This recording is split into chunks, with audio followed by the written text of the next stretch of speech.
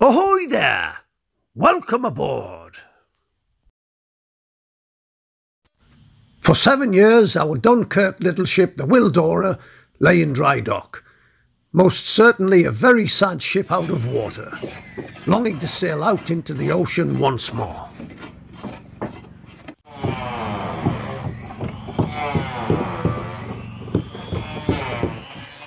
However, with tenacity, hard work and the dedication of Sunderland Maritime Heritage volunteers, we started to see glimpses of how she might look at the end of her refurbishment.